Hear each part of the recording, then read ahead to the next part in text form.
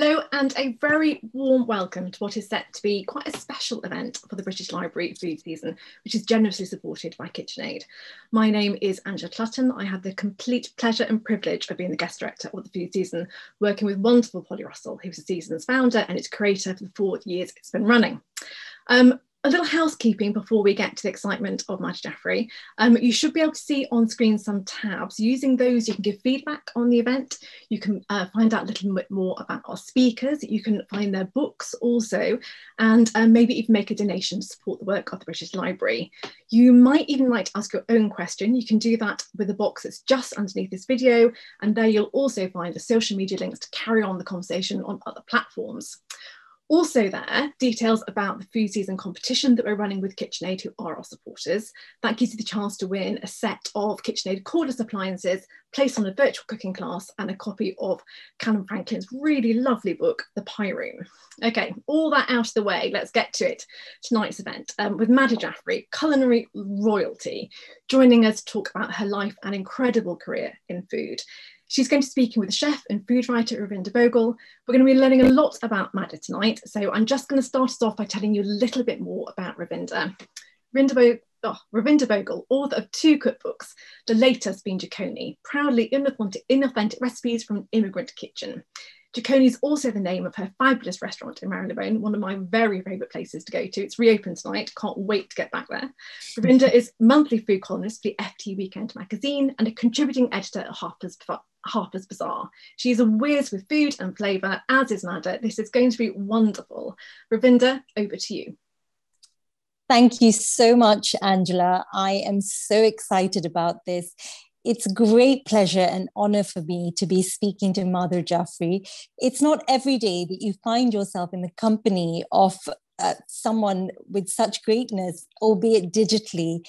Madhur, you've been an icon and a legend and someone who's had such bearing on my own career.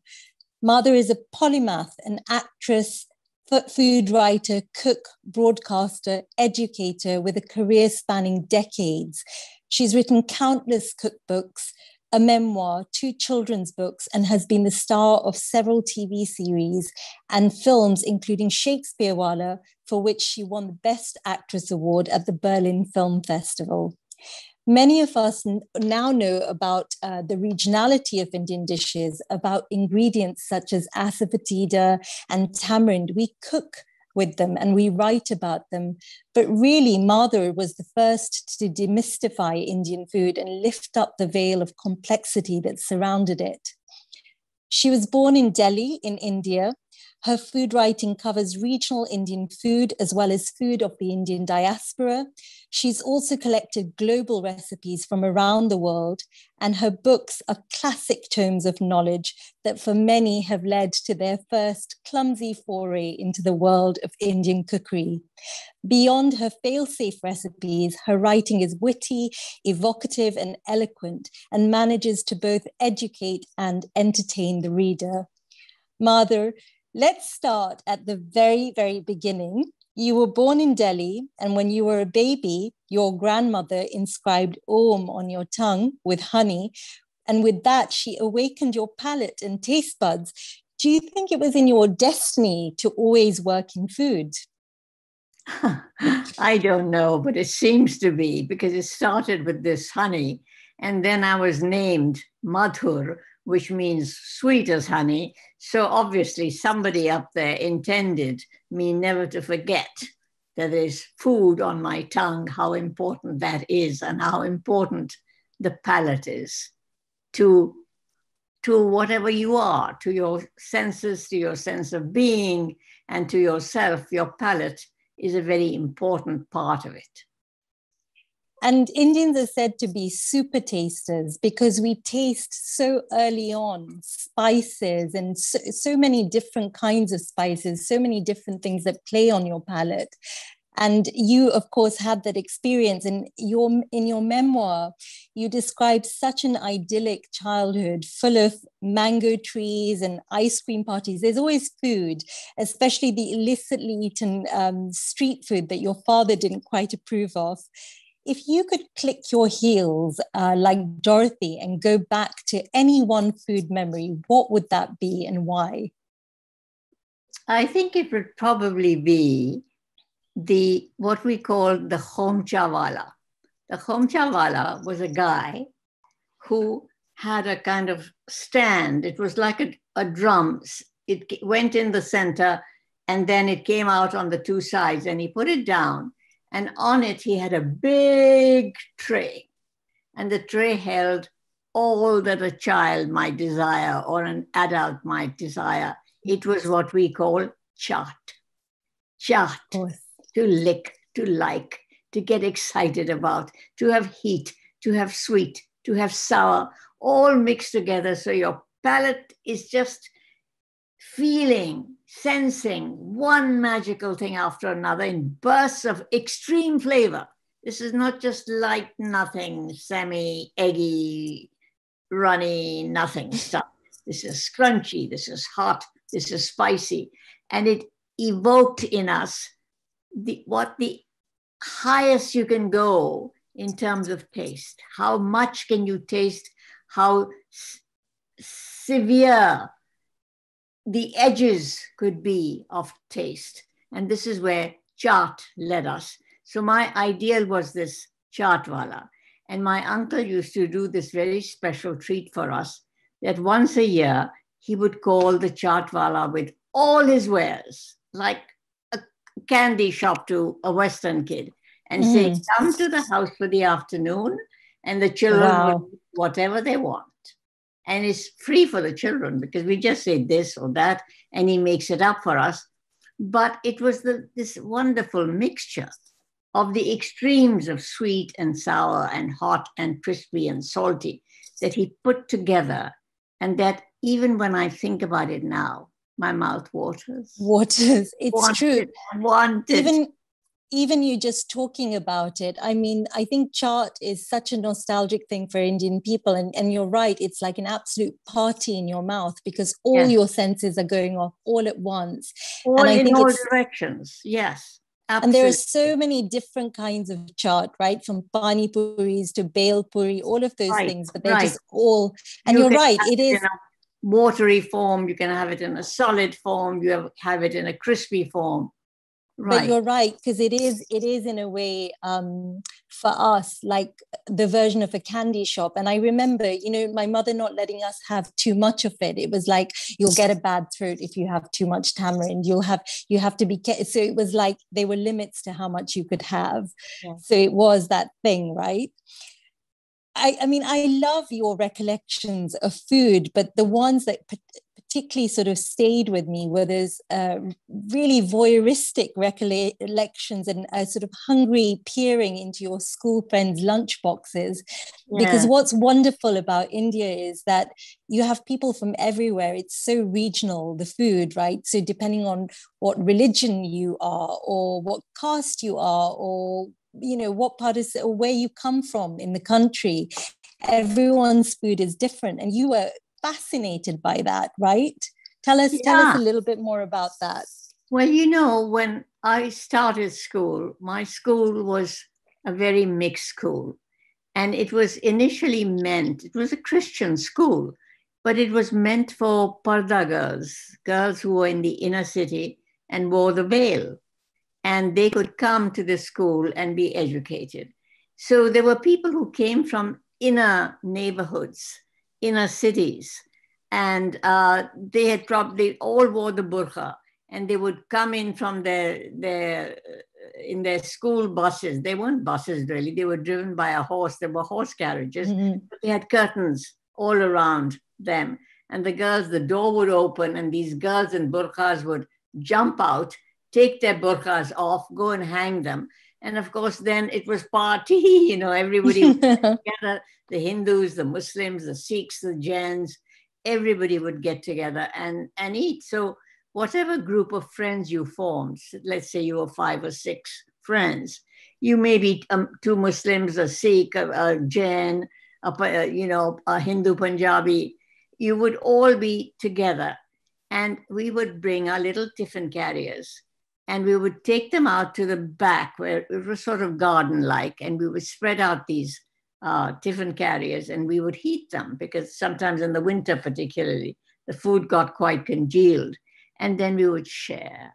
So then the Muslim girls, for example, from UP or from Delhi, would bring their kalia, which was absolutely delicious, or their meat cooked with spinach. It would be spicy and hot, and it had that particular flavor that comes from a Muslim hand. This is what we say in India, unke haath ki baat hai. And the hand was slightly different. It was a Muslim hand. And that with it brought a certain taste, a wonderful flavor that only was in that particular tiffin carrier and not in the others. And the Jain girl would have her food.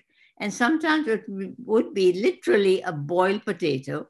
And I so remember she would mash it in her hands. That too was so sensual, the way we Indians do it with our hands. We slightly mash it and then open a little packet. It was a pudia, as we call it, a little paper packet, and take out a powder and put it on the potato. She would just sprinkle it on the potato and then eat it with a roti or a puri.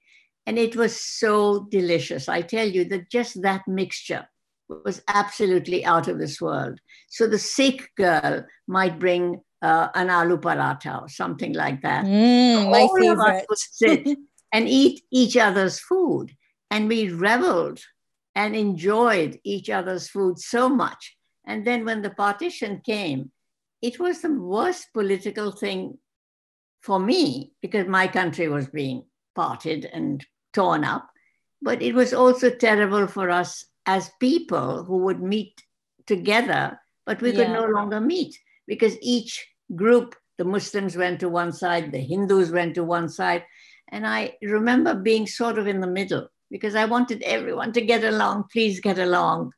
But yet nobody got along. It was very, very difficult. So in my mind, somehow food, politics, they all tie up somewhere in some very difficult way. I really like what you were saying about, certain hands cooking the food, because I really believe that actually your cooking is about your inheritance. And I think when we come to the kitchen, we bring our ancestors with us. And that's what you taste in the food. And I feel that very strongly, that I have all these women who are standing by me every time I cook in spirit, and they've come with me and they're the ones almost seasoning my food. Yeah, but, that's right. Talking of lunchboxes, I remember being, a child in the 1980s coming to England from Kenya, Indian parents. I felt deeply embarrassed about my lunchbox because I got teased so mercilessly. And I used to pray to God that my mother would just pack a jam sandwich and a packet of crisps. And I never got that. I always got these sort of, strongly scented, parathas or like keema sandwiches or whatever it was. When you came to England, did you kind of experience any kind of negativity when it came to Indian food? Maybe I came so much before you. I didn't. You didn't? I cooked my own food and people liked it. And I would I used to entertain just wildly all the time. And I started cooking nothing but Indian food because people loved it. And I had people over, and there were people from all walks of life. There were Americans, but from different sorts of Americans.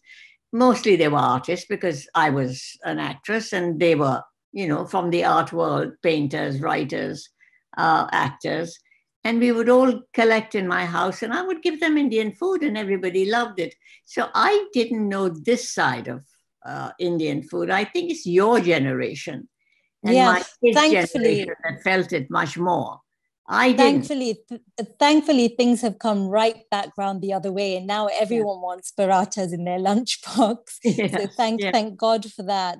Thank God for travel and for supermarkets, really championing ethnic foods and all of that. Just experiencing all that. And what kind of, you talk about these dinner parties. I mean, how I long to have come to one of those dinner parties with all these very interesting friends. What were the kind of things that you cooked? Well, I cooked everything from biryani and pulao, things that I liked. I think I wanted to make things that I would want to eat, and therefore I assumed other people would like them. I made lots of vegetables. because I like vegetables. So there was always at least one meat. There was always one rice dish, either elaborate or not. It could be a biryani. And there were 2 or 3 vegetables. There'd be a raita of some sort. It was a proper Indian meal, like Indians would like to serve. And it wasn't stingy. Of course, I was exhausted. But I love to entertain. And I suppose in entertaining, it's like acting. You get applause, you get your little being told how nice things were, and you get happy from that. There's a certain kind of exhilaration that comes from that. And I have to say that one thing that I did discover about myself, and that I found very interesting, when I was growing up, I had no sense of the word palate. I didn't know what the word palate was. Yeah. I have begun to think that over the years that I always had a good palate. Like my husband has a very good ear. So what happens when you have a very good ear is that you not only hear, but you record it in your head and you remember it and you can recall it. These are the things that happen when you can hear well. So when you have a good palate, you taste it, but not just taste it, the little differences between this and that. You remember it, you catalog it, and you can recall it. And therefore, you can recreate it. And this is something I learned after many, many, many years, that this is, not everybody has it. And you don't have to be an Indian to have a good palate. Other people have good palates in other parts of the world. And they do exactly the same thing. They taste it, they record it, they can recall it, and they can remake it.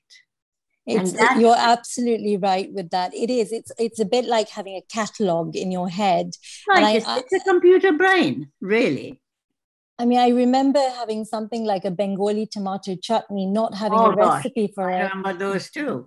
But being able to recreate it because you can taste those oily spices, the panchpur and all of that. And then, it wasn't this. It wasn't this, but it was that. Yeah. You get to the dish, right? Yeah, exactly. So you're absolutely, it's taste memory, right? Yes. And it's what takes you back as well, that sense of nostalgia as well. I think food is very emotive in that way. And you see in India, every family has this. So can you imagine how many taste memories are going for those that make it go? Each family has their own traditions.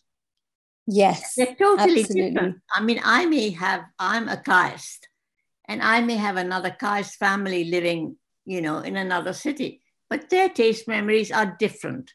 The recipes they remember are different. So can you see how rich a country India is and how much there is for us to tell? Because we see all these different traditions in each and every family. And people say to me, what else is there left to say? You've written about Indian food, you've written 30 books. What is there left to say? I said, there is so much I don't know about India.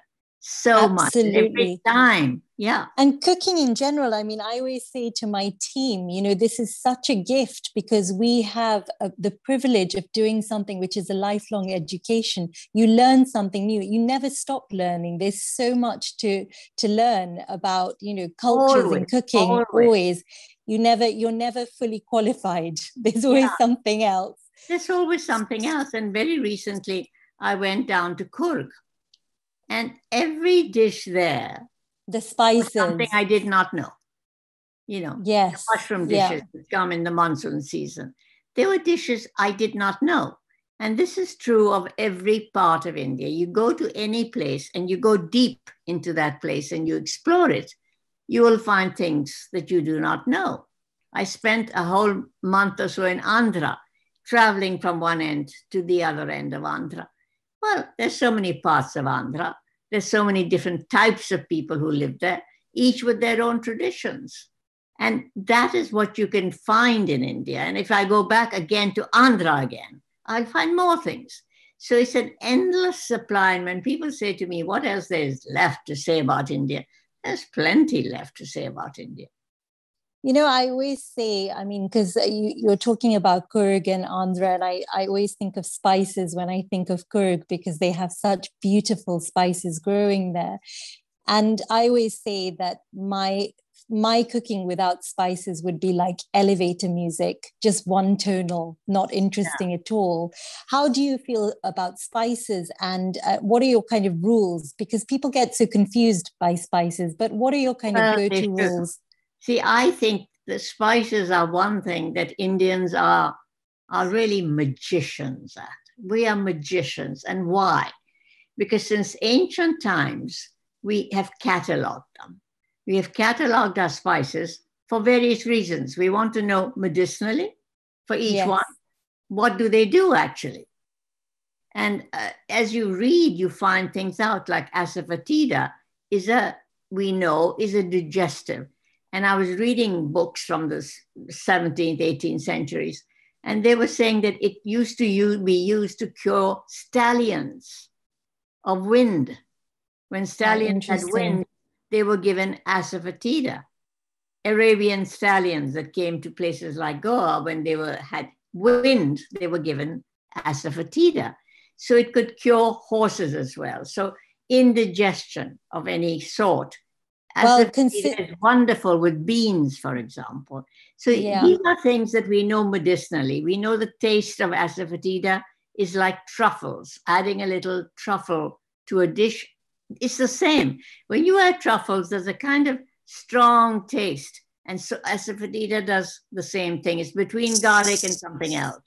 I have to say, I mean, I heard you talk about asafoetida and liken it to truffle, and it was the first time I'd heard it said, and I'd never thought it myself.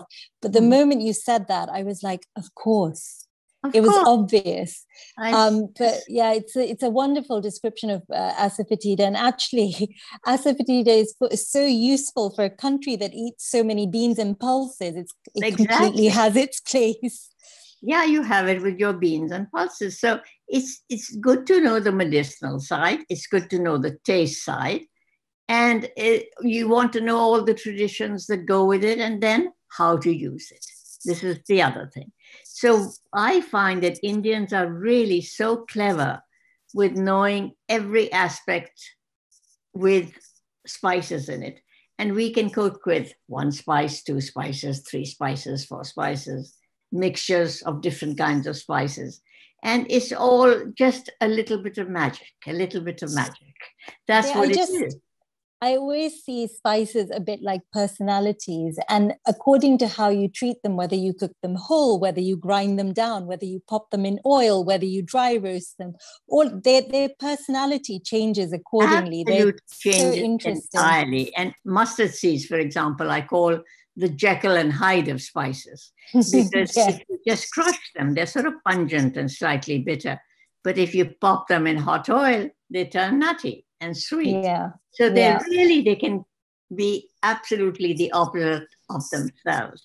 So it's good to know about these things and experiment with these things. And spices just are a major part of our culture. And we just have passed it down from person to person over thousands and thousands of years. So they are part of us. I've really been enjoying rereading Climbing the Mangoes, and so much of what you say about your life I really relate to, like the extended family, coming to a new country, and the kind of meals you had with your family as well. I remember those meals, my grandfather being the head of the house and everything. But in your book, you say you kind of seem to really bristle against what was permissible for girls as opposed to boys. You wanted to fish, you wanted to shoot and swim just like the boys in your family. And then in your memoir, you've written, my family considered itself very liberal, but lived by the ancient rules of the joint family system where men dominated and only men made it into history books. I wanted to talk to you a little bit about that and ask you as well, was there a specific moment when you sort of had an awakening and knew that you had to find your independence? Well, I went into my grandfather. My grandfather was a barrister, and he had a there was a set of rooms where he worked. So I went into his office room, and there was a history, a family history. And it was always, the man and the son he had, and the son he had, and the son he had, and the son he had. No women in the history books. And I said, what is this? What were the women doing? They were just not. How old were you They were then? very much there, but their work was not recorded. So I thought, this is ridiculous. And in every way, the family was the only people who seemed to matter were the men. The money went from the men to the men to the men. The property went from the men to the men to the men. And the women were sort of completely left out. And I began to feel a certain rebellion, a certain anger that this is not right. I am going to change it. I will do whatever I want to do. And no man is going to tell me what to do. And I think that started pretty early in my life. I think I was 6 or 7 when I began feeling this, because I wanted to play cricket. I wanted to fish. And it happened that all the cousins my age who were my friend were boys. So there were 6 boys and me. And we did everything together. And you were daughter number 4, weren't you? Or I was daughter number 5. We were 5, 6 kids. okay. So daughter number 4, sorry, you're right. Daughter number 4, but child number 5. Okay. And one sister after me, 5 years later. So I was sort of the last child for a while. And I just resented what my brothers could do and what I couldn't do. And I was determined from a very early age to find, first of all, something to do, not be like my mother, who was just a housewife. I looked at other people who were either painters or doctors, or it didn't matter. As long as they were doing something, I looked at them with respect. And I wanted to find something for myself to do that would placate me in some way and fulfill me. I was looking for a certain kind of fulfillment that came from doing anything fully and well that I wanted to do.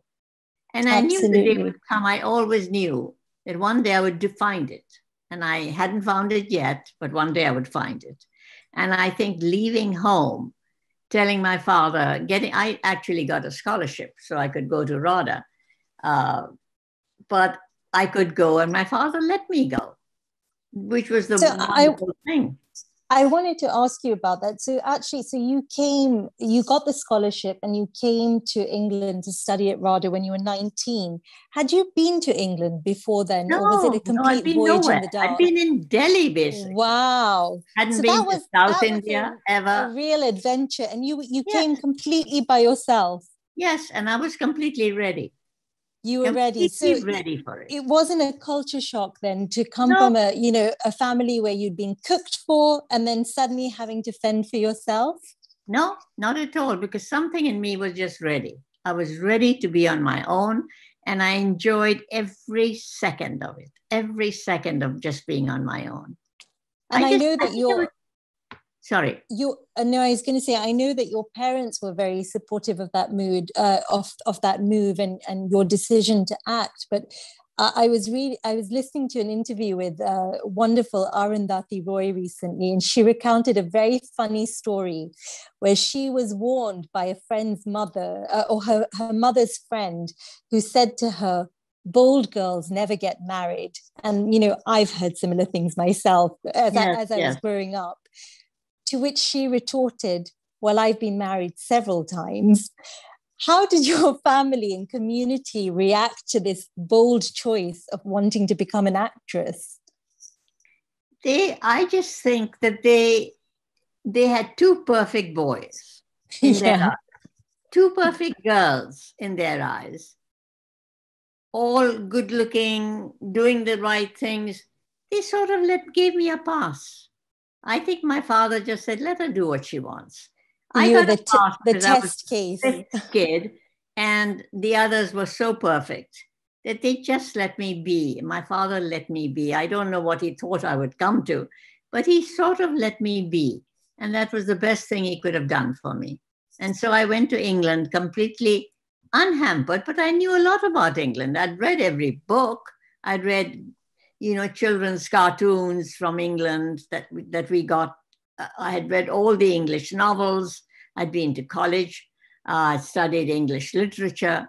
So there was nothing I really didn't know. I watched the news and I was familiar with what England was going to be. I just wasn't familiar with how cold it was going to be.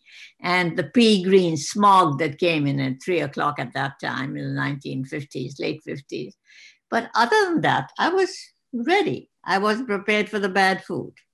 There was no Indian food. Yes, I was not prepared for that. Let's come to your memories of English food. I'd love to hear about the kind of things that were available to you then. Well, I'll tell you, I'll start with the good stuff. There was only one thing that was really good and really cheap, and that was fish and chips. So much better than they are today. So much better. It was really good quality fish, didn't smell of horrible oil, and the chips were delicious. And I used to eat that a lot because it was good. But as for the better English food, I'll say I couldn't afford whatever. If there was better English food, it may have been somewhere, but I couldn't get it. And what I got at RADA, when we took these 5 flights upstairs to the cafeteria, you got sort of see-through roast beef and cabbage that had been boiled for days and potatoes that had been boiled. And you would just sit there and dream of the Indian food that you had left behind. And it was all so fresh, straight from the garden. The vegetables are fresh. The chicken was absolutely scrumptious in those days. It really was. Yeah, not tampered with. And what you were getting was really nothing. So that's when I started dreaming about Indian food. And actually, I went to a few Indian restaurants, but they were so bad and so general and so awful. I said, I can't eat this rubbish. It's not possible.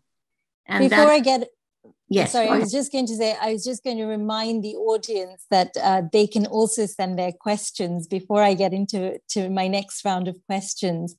I wanted to talk about how you made this amazing move from stage to kitchen and then to presenting your own cookery show for the BBC. How did that all happen? Well, the thing is, I didn't think I was making a move at all.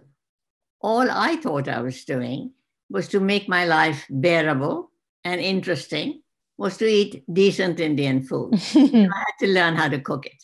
So then I started writing letters to my mother and saying, please teach me how to cook. I'd like to make khare masale ka gosht, for example, which is meat with whole spices. And for meat, we all meant goat. That is what we meant.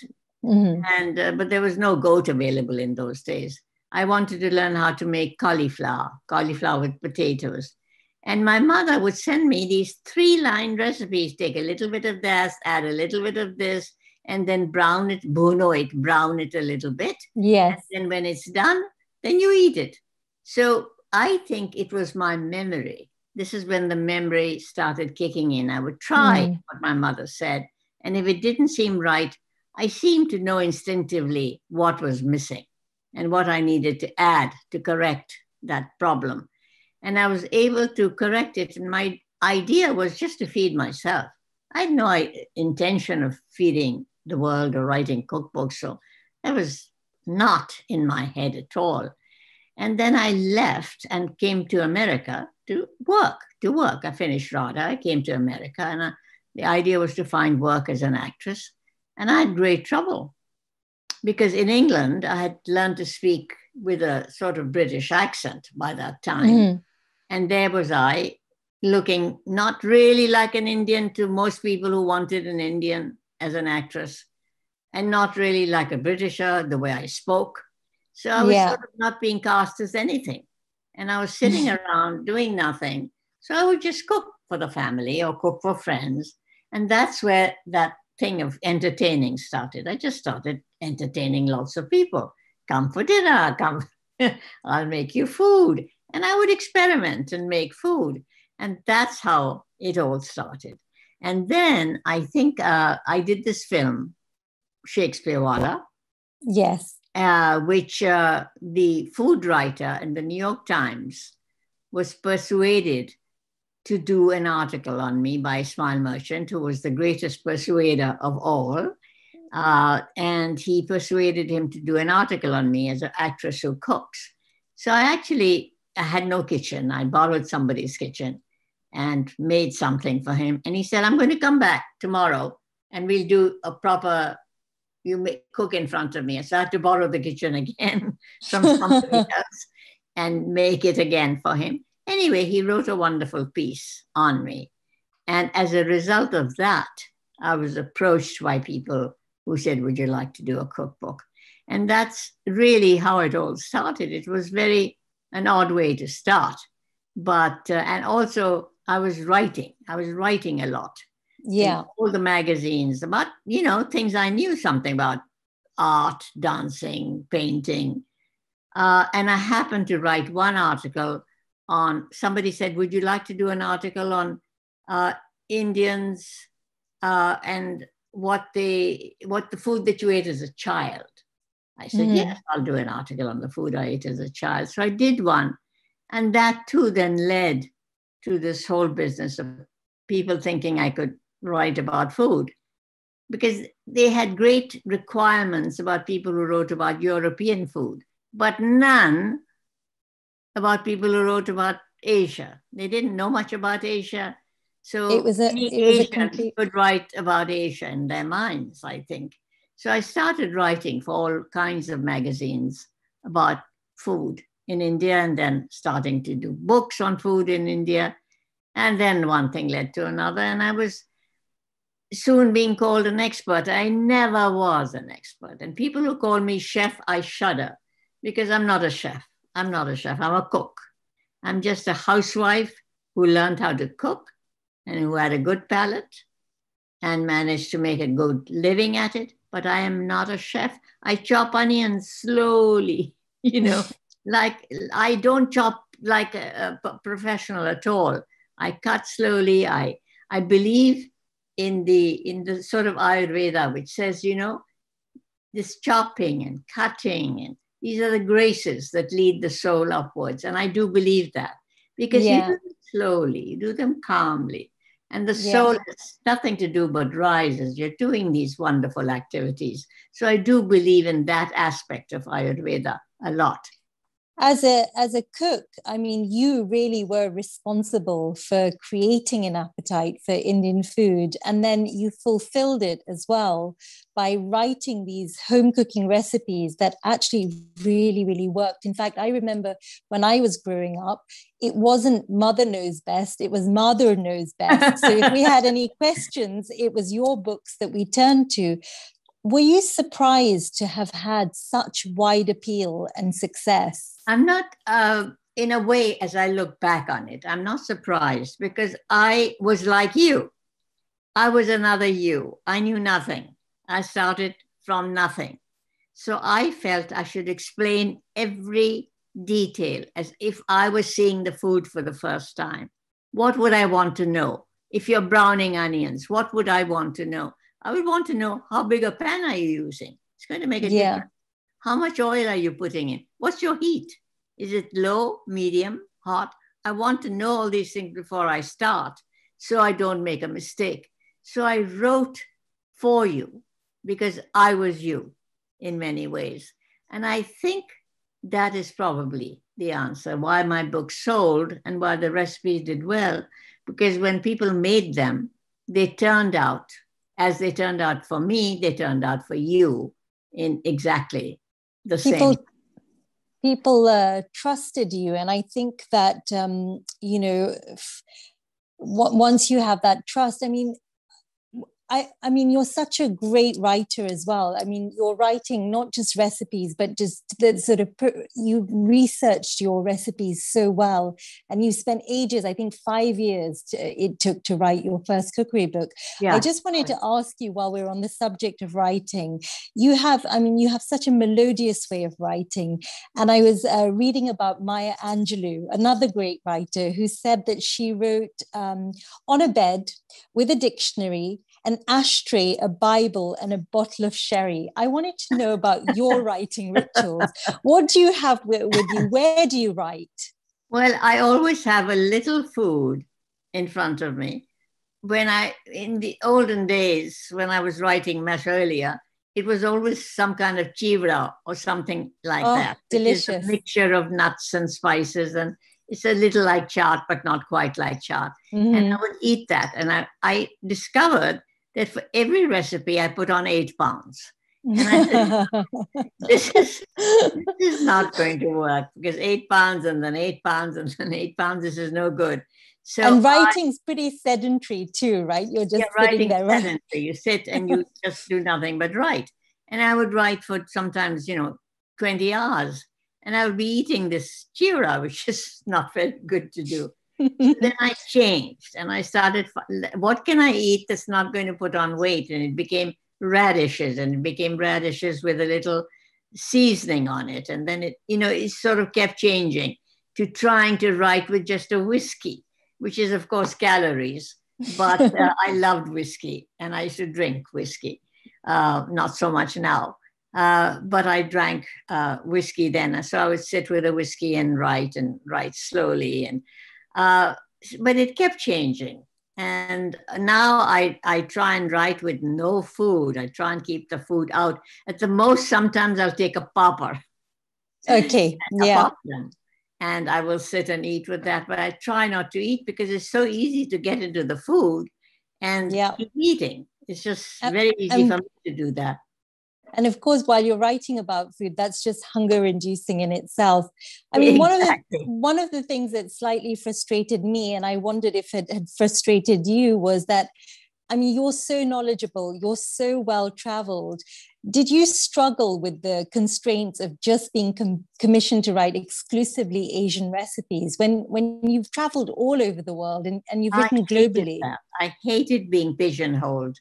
And I really would go up to editors and say, why can't I write about Italy? I've been to Italy 50 times and I love Italian food. Why can't I write? They wouldn't let me. They wouldn't let me. And they would let an American white writer go to India for the first time. Yes. And write 2 pages on Indian food and never having been there. And yet I couldn't do the same with Italy. And yet having been you there. you couldn't be an authority on Italy. I really hope that's still changing. Something I think it's changing slowly. Yes.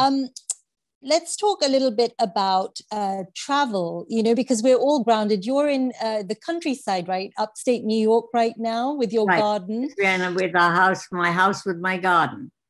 But you love traveling. So if you could travel right now, where would you go? And what is your fantasy of what you might eat when you got there? Well, the last fantasy, let me tell you the last one. The last one was Peru, because I wanted 2 things. I wanted to go to the Amazon area and see everything growing there, because everything I knew was the root of everything I'm eating. A lot of the things that I'm eating originated in the Amazon. So I wanted that. Then I wanted to go to the high mountains of Peru, because the potato originated in that area.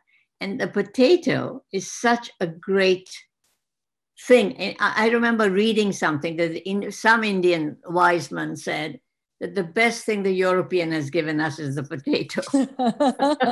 You can't argue with that. Because we cook it in hundreds and hundreds of ways. And so I wanted to go to the land where potato originated and see it for myself and write about it. So I wrote a piece for the Times about it, but I didn't go for that reason. I got the piece for the Times after I decided to go because I was curious. I wanted to see the land of the potato and go up into those high mountains and just see it for myself. And it was such an experience to see the different types of potatoes with their different textures, totally different. Some are sort of translucent and slimy. They're all different from each other. And it's such a world to find out. And then there was the Amazon, where you saw the origin of the tomato, the first tomato ever, was tiny, and how it developed from that. So there was so much to learn. So it was a learning trip, and a trip to just be so happy about discovering all this new world. So now what is left? There's still places that I so want to go to. There are parts of Africa that I would love to. I would love to go to Nigeria. I've not been there, I've written a lot about it because I've had friends from there. But I know so much food has developed there that I love to eat, like kuku paka, those lovely chicken dishes and coconut dishes. We have it on the menu at Jikoni. Yeah, exactly. I'd love you to taste our kuku paka. I want to ask as well about, obviously food is a big part of your life, but so is music, because Sanfordal, and your husband, is a classic violinist. Right. What kind of music do you listen to while you're cooking? What's the kind of soundtrack to your life in the kitchen? It's very strange. I don't have a soundtrack. It's very silent because my mind is going so fast as I'm recalling things, tasting things, that I like utter silence when I'm cooking, which is unlike most people. Most people have some kind of music on. I don't. I'm with you on that. I am absolutely quiet, and I'm thinking, and I'm concentrating on the taste of what I'm making. And the taste is all, absolutely is all. Even when I'm cooking my everyday dishes. The other day I did something with spinach where I used the roots. It was sort of spinach that had wintered over, and the roots were so tasty. And I wanted to find a way to cook them that I got the taste of the roots, and I didn't somehow. I wanted the taste of the spinach to be there, but the taste of the roots to be there. And I was working it out as I went. So I was in total silence as I was thinking and tasting. There are some lovely questions coming in from the audience here. Jackie Robinson wants to know, she says she loves your books, first of all, and she wonders if you have a favorite food writer or cookery book that you turn to. Well, the cookery books that I like, strangely enough, are by people. I don't know how England is familiar with them, but they're like, of the French food that I love comes from Julia Child. And hers are very explanatory books that tell you if this goes wrong, you do this. If this goes wrong, you do that. She has solutions for all your problems. And she has very true French dishes. So I love her. I love Marcella Hazan. I don't know if you're familiar with her. I love her books. And I love her books. Her tomato sauce with butter is the best wonderful thing. Yes. Who would have thought to put butter in an Italian tomato sauce? It's wonderful. Exactly. So I love her books, and I use her books. And for different, for Chinese food, I use somebody called Irene Kaur. I don't know if you know. I'm not familiar with her, no. It's wonderful because it goes into all the details that you need to know about how you take chicken and just let it cook in water or oil just to start it off for a few minutes, and then it's ready to put into dishes. Sure. So all these things, I like details. I like these details that some people give for their local foods. So I like Irene Kaur for Chinese food. So it depends on what I'm cooking. I love David Tanis. Do you know David Tanis's book? Yes, I do. I do know David Tanis's book. And I think he has my taste. The taste is very similar to mine. And I love, if he's cooking rabbit, I'll cook rabbit. Whatever he's making is fine with me because it's always to my taste. Amanda Clegg here wants to know, what would Madhur say is her signature dish, and what does it mean to her? And would it be the same dish now versus 20 years ago? Signature dish. Well, it keeps changing, and the recipe keeps changing. So I have a new recipe now for aloo gobi, and in which the potatoes are boiled. I take the cauliflower and cut it into pieces, and I brown it before I do anything. I really brown it because I'm not going to be able to brown it later. So the raw cauliflower and potato, I brown together. Then I put Sure. spices and And brown them for a little while. Then I put a little water and let it cook. So it's just how I cook it. And I keep changing. So this is one of the current dishes that I'm making that I've changed the recipe for. And you'll find it in my next book, probably. This particular recipe for cauliflower and potato, but it's quicker, it's easier, it doesn't burn, and it doesn't get too soft, but it's soft enough to break by hand to eat with a chapati. that's the wonderful thing about cookery as well, is it's about the kind of adaptations and the evolution. And I wanted to ask you actually, what do you think about the evolution of Indian food in particular and how it's going? Well, it's going in all directions. What will last is what we'll see. We don't know which of the many variations that people are trying are going to last and pass the test of time. So I will just wait and see. I will not judge it. I will eat it and either enjoy it or not enjoy it, but I will give time a chance to do its magic. And we'll see what remains 15, 20 years from now and what is gone. I'll tell you what will remain: dal. People Dal. will never get enough dal. They will always, I love dal. Mountains can crumble and all sorts of things can happen, but they will always be dal. And I particularly love your description of dal as LSD, life-saving dal. It's wonderful. Yes, I love it's dal. Exactly that. Yes, I could eat dal, roti or dal and rice anytime, any day. Give me one vegetable with it and maybe a raita and a pickle or two, and I'm fine. People always sort of, they ask that question often to cook. So what would your death row meal be? Mine would definitely be my mother's dal, rice, and achar. I'd be really happy going out on that. I'd be happy with that. One of my last minute deathbed foods is also noodles. I love the various noodles that come out of Kerala. So I would be happy. Idiyappam, I would be happy. Yeah, delicious. I think people are always so surprised to find noodles in India generally, in Indian food. Yeah. There's another question here that says, when you first wrote a book for the UK market in 1973, who did you think you were writing for? Who was your audience? I have no idea. I was sort of writing for myself and writing for anybody who cared to listen. I just wanted people to know that Indian food was not curry.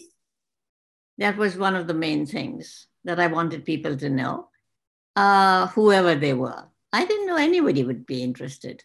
And I wanted people to know the variations that you could get in Indian food, the variety. So my first way of writing for people was to tell them what I ate. So the first book is really filled with the dishes that were served in my home. So this is what I eat. What do you eat? How do you eat it? This is what I like to eat. And that's what I presented to anyone who cared to listen. Over the years, what have been sort of the greatest misconceptions that you would like to quell about Indian food, the things that really irritate you? They still irritate me, and that is this whole thing of curry, curry, curry. What is curry? It's so generalized, that word. Does it imply curry powder? Does it imply all Indian food? What does curry mean? It's always bothered me. And I've not come to terms with it. And I've sometimes felt if you can't beat them, join them. And I've used the word curry myself only to regret it later. So I've had a battle with the word curry all my life. There's so many more questions coming in. Ava wants to know, hi, Madhur, and this is a question I had for you. What's next? What's your next book? Also, do you think fish and chips was better when you first came to the UK? I think you answered that part already. It was better. Yeah. What's new? What's coming, Ava? Is that what you wanted to know? Yeah. And I mean, we've seen... I am working on a book. Of course you are. You're so industrious. I can't imagine you sitting still, Madhur. No, I don't. And it's a book on Indian food and medicine. And it's not the medicine. I'm not a doctor, and I'm not going to go into that. But I'm doing a book on what we inherit from our families, what we are told by our families. And all the dishes that we are told are going to be good for this, good for that, good for this, good for that. And I'm just recording it historically as I was told these things. So grandmother's sort of kitchen medicine Lord. in a way. Yes. Yeah, I love that. Do you know, I picked up a book recently. I was in like an Indian supermarket, and there was a book like that. And I opened it to a page, and there was a thing for, you know, coughs and all of that. And then I turned the page, and I was absolutely shocked, because the next grandmother's law was how to do a home abortion. I was like, what? Oh my God. But God. This is the thing, the power of spices and sort of women. I mean, when, you know, this is what women did back then. I found it really interesting. Women did. I wanted to know, I mean, we've seen so many manifestations of you. We've seen the actor, the cookery writer, the memoirist, and then recently, of course, the beret-wearing, cigarette-toting, potty-mouthed Nani rapper. Do you have any more kind of film projects or anything like that lined up? I don't talk about them because I don't know what will happen and what won't happen. Let's see. There may be I hope so. I loved Nani. I thought she was brilliant. That was such fun to do. Did you enjoy doing that? You had to learn all the words, I guess. So much. I just had, we shot it in 2 days, and we had a whale of a time shooting it. You know, Madhur, you've always had such an amazing zest for life and such a great attitude to life. I was really curious to know whether you have a motto that you've always lived by. No. I don't have a motto as such, but I like to stay active. I like to work, and I'm a perfectionist. I like, when I'm doing something, I want to do it really well. I won't let loose ends be loose ends. I'll try and cover everything, so it's done as well as I can do it. I have another question from Eleanor Ford, who says, I have recently finished writing a manuscript for a book about the history and movement of spice. Your curry Bible has been an invaluable source of research and inspiration for me. I wanted to say a sincere thank you for your pioneering work that has guided me and so many other food writers. So it's not a question as such, it's just a compliment, which is... Thank you back. Thank you so much. Very well deserved. And Siobhan wants to ask... She says, it's such a pleasure to be here. I'd love to hear about your food memories of Nelson Mandela. Oh, gosh, yes. It was fabulous, you know. I think I wrote about them. I was talking to somebody who was working for the African National Congress, and I was in touch with her. I needed a contact in South Africa, and somehow she was the one I reached, and she had worked with Mandela. She's died since. She was an older, beautiful woman, very pretty, extremely pretty woman. Like you. Well, very, very cute. And she had worked with Mandela. She said, I'll set it up for you. I'll have all the women who used to work with Mandela. These were all political women's kids. I would have all of them come and cook for you. So you see the dishes, the kind of dishes that we served each other during the years we were fighting for independence. So I said, fine, I'll be there. So she had made sure that Mandela's cook was there, who was going to make a bean dish that Mandela liked very much, which I wanted to record because I wanted to write about it. So it was, she was there, the cook was there, I was interviewing her. I was talking to the other ladies who were the kids of all these political men and women of the movement to free South Africa. And I was just doing my work when suddenly a door opened. I saw these flashing light bulbs, and there was Mandela coming through. And he said, how could I not be here when all these beautiful ladies are here?